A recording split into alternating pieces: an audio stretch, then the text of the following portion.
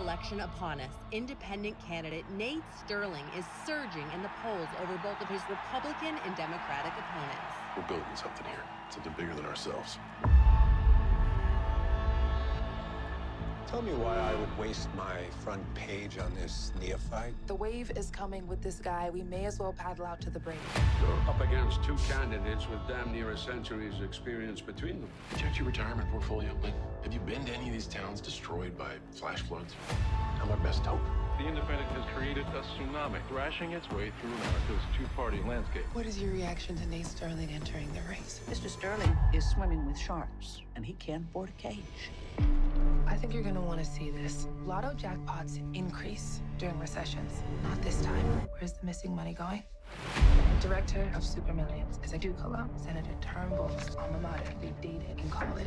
You think Turnbull's embezzling funds from the lottery and smuggling into her largest super PAC? At the expense of our nation's public schools. Let's get to work. These invoices are fake. The money moves in the dark of night. It was all calculated. Our time is now. America's time is now. We get someone on the inside to blow the whistle. Your bosses could be committing a crime that has devastating ripple effects. There has to be another way for you to get the information you need. And what if I can't? Nothing we can do about it. This time we can. You can't help yourself, can you? Only this time, when you blow yourself up, you could take the whole country down with you. I have concrete evidence the story is already written. If there's no one to defend the truth, then we live in a fact-free world.